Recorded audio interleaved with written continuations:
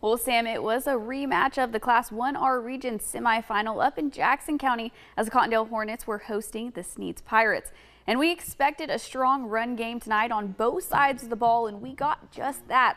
First drive, Jason Patterson only needs 3 carries. He takes an outside route to cruise into the end zone, and the Pirates go up 7-0. But you can't count the Hornets out. Cameron Odom with the keeper, dodging tackles left and right, eventually getting pulled down right in front of the end zone. Cottondale will score on the next play, up 8-7. Now to the ensuing kickoff. That ball is headed right into the hands of Patterson, which is never a good thing for the defense. He makes his way through a swarm of Hornets, takes off for the house. Another TD from the Cincy commit.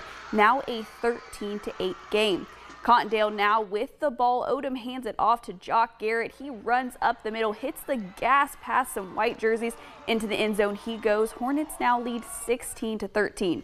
Next drive, Avon Tyus hands it off to a new man. Curtis Baker, breaking some ankles, puts the Hornets in the dust as he takes it to a wide open end zone. Sneads ahead 19-16. Second quarter now, a big run from Tremont Collins sets the Hornets up. Odom sneaks it through the middle to make it 22-19.